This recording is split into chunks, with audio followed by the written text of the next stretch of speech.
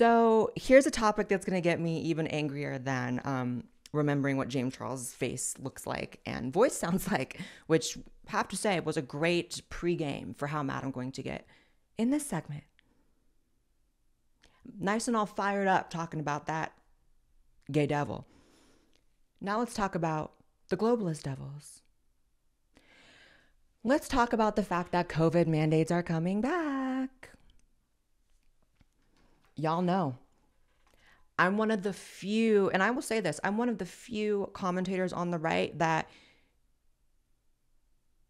stuck with talking about the travesty of 2020 and lockdowns and COVID and all that for years. Even like when people forgot about it, for whatever reason, it seems like the entirety of the right, once Dylan Mulvaney uploaded his first TikTok, completely forgot about the important conversations that were happening based around freedom, the power of government, tyranny. You know, those things that are like the foundational bedrock of like conservatism and being on the right. Those important conversations, they were all dropped the moment Dylan Mulvaney got on TikTok. And for the past 2 years, we've only been talking about Dylan Mulvaney. I say we because, of course, I've talked about Dylan Mulvaney, but I also, that's my lane. I'm trans. Hi. I'm the T. I can talk about it. If every video I uploaded was about Dylan Mulvaney, that would be in my lane. And yet and still, I've talked about him less than almost anyone else. But I'm getting off on a tangent. The point is, what I'm trying to say is, it seems as if we all lived through lockdowns, the collective trauma of 2020, 2021, and the important conversations about how to, not let the government do that again, not stamp on constitutional rights again, not shut the country down and destroy everyone's mental health again. Those conversations just stopped once everything opened back up. Nothing really communicates how useless the Republican Party is based on the fact that now there's articles coming up like COVID mandates coming back, COVID mandates on flights coming soon, surge, start talking about locking down again. And everyone on the right is like, oh my God, can you believe they're talking about COVID again? Can you believe they're going to lock us down again? Yeah, that's actually what happens when you allow them to do that. They did it once. Why would they not do it again? What have you guys done for the past few years to ensure that they don't do it again? Nothing? Yeah, what's the point of voting anymore? I don't know. I'm feeling very politically homeless about this whole thing. But anyways, so this all started, amazingly, with Alex Jones saying that TSA informants were giving him a heads up that COVID mandates are coming back. And amazingly, one day later, there's articles everywhere about how it's coming back and it's confirmed, and, colleges and studios in Hollywood and whatever. Y'all can give Alex Jones his flowers anytime. Let's watch that, though, and then we'll get back to this. Ladies and gentlemen, I got a call yesterday. An individual was in town, and they wanted to meet with me that I know well, and they are a high-level manager in the TSA. They said, you got to warn people. Tuesday, we got called in, the managers, and told that by the middle of September, that the new policy is being written, that this is done. They were told this is happening. This is not hypothetical. You will all have to wear masks again, and so will airport employees. They were told, we expect by December a return to the full COVID protocol of 2020, 2021. So these people are returning. You think they're not coming back? Watch this. Masking is not an option. The only thing that you're making optional is whether or not disabled people and immunocompromised people get to live. That is the option that you're making. And you are consistently choosing your own comfort over marginalized people's lives. And you know what that is? That's white supremacy in action. Wow. Clap if you care. All right, let's move on. First of all, y'all will call anything white supremacy. I'm pretty sure y'all could look at an orange piece of paper and find a way to say that that is white supremacy. Right? So we'll even just set that to the side for a second and get to arguably, I guess it's up in the air, the more dementia part of what you said. you, I don't even know what to call you. Commie, communist, busybody, piece of shit. Choosing your own comfort. Yeah, I choose me. Letting y'all know that now. Public service announcement. Blaire will be choosing her. When the rest of the world decides to lock down, Blaire will be choosing her. Blaire will be doing what she wants to do. Right? I have one life to live. Y'all took a lot of my time with all this shit last time. Not going to happen again. No. If you're immunocompromised, if you are a higher risk, guess whose responsibility that isn't? Mine. Does that sound cold? Does that sound cruel? Sure. Is life fair? No. Life is not fair. And I would never go out of my way to do anything to harm anyone. But if you are someone who can't step outside without getting sick, that is a problem that is always going to exist for you, whether or not we're, having government mandates about it or not. I feel empathy for you, and I am so sorry that has happened to you, whatever has caused you to have that state or that condition. Genuinely. That's not my fault. That's not on me to protect you. Right? And the amount of lies that were told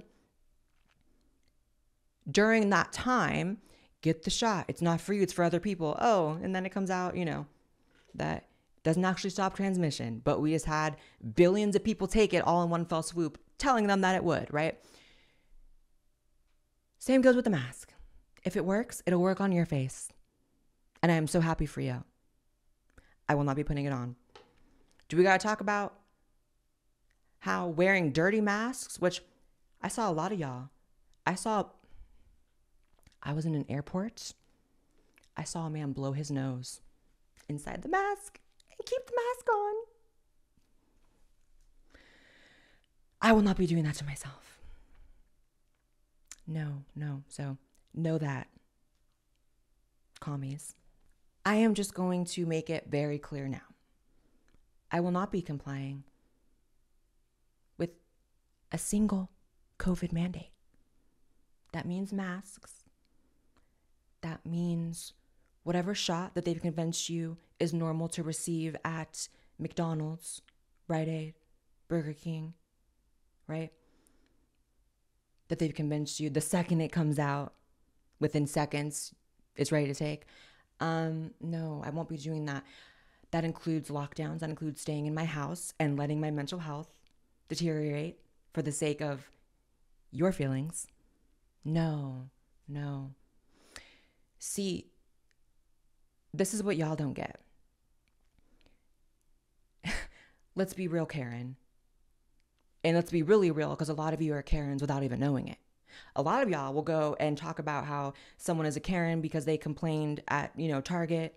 Maybe, the employees pissed her off. Now she's talking to the manager, right? A lot of y'all will call someone a Karen with a quickness for complaining to the manager, but then proceed to police and mandate the lives of strangers. Emotionally, right? You use your emotions to bully and manage the lives and choices of free-thinking other individual people. Disgusting. I will never understand how y'all don't consider people who go around screaming at people in the face to put a mask on. Those aren't Karens to you. That's the ultimate Karen to me. Ma'am, why do you think you have authority over me at all? Why do you think you can dictate what I do with my body, my life, my choices at all? Oh, my body, my choice, right? Right. So that was all bullshit. So yeah, I'm just making it very clear. I don't really care. I don't really care how many of you guys are going to fall for it again. I don't really care how many of you guys are making choices about what you want to do and you want to wear 6 face shields and a mask on top. You're free to do so. And not 1 ounce of me even was mad about that during the thick of the panini. I was like, okay, well, they do what they do. I just wish they would let me do what I do. Right? Right. Still America. Not China yet, bitch. And that's really the gag, because a lot of y'all are fucking commies. A lot of y'all are fucking commies without knowing it. A lot of y'all are Karens without fucking knowing it. And they will reveal themselves once these mandates really come back in the thick of it. Because then y'all are going to start trying to control other people. Snitching to 911. Oh, Blaire's having a house party next door. Oh, we need the feds to go in and raid people's businesses and shut down their livelihoods, destroy their families, and then offer them like $1,600 in a year for it, but then send billions and billions and billions to Ukraine. Right. So yeah, a just announcement. I will not be complying. And you can call me a grandma killer right now. You can call me a bad person. You can call me anything that your, little troglodyte brain finds comfort in saying, and anything that lets you feel like you're taking back a little bit of control by not being able to control me, because that's the fact. You can't control me. One thing that became very apparent to me during Miss Corona lockdowns, the collectivist hellhole where everyone became a communist, was that it empowered the losers of society, right? It empowered the people who have never had an ounce of power in their life. And it gave those people the ability to police others. It gave those people an authority role. So when they saw someone with, maybe no mask on, or a mask that they even felt was not, up to par with effectiveness, right? Like if you wore a mask that had like some bedazzle stuff on it or whatever, it was too thin, they would get in your face about that. It gave those people carte blanche to harass people, to snitch on people, to be enraged about simple things. Like I remember tweeting that I was walking my dog, and I got people sending me tweets like, really? You're going outside and putting people's lives at risk? Grandma killer. So it gave those people power, the losers. I told this story about how when I was living in Hollywood, which was the worst place to live during the thick of Corona, or the thin of Corona, was I was entering the elevator in my apartment building, and a grown man wearing a mask and a face shield physically put his hands on me, physically pushed me out of the elevator, screaming like a little bitch, screaming like I'm Osama bin Laden, like Hitler just walked in the elevator, right? And that was because his television told him that that was an acceptable way to behave, to physically put his hands on a woman, to physically put his hands on anyone half his size, screaming because they weren't wearing a mask. I'm going to do what I want. And that's just what that is. So I'm going to let it be known now. Okay.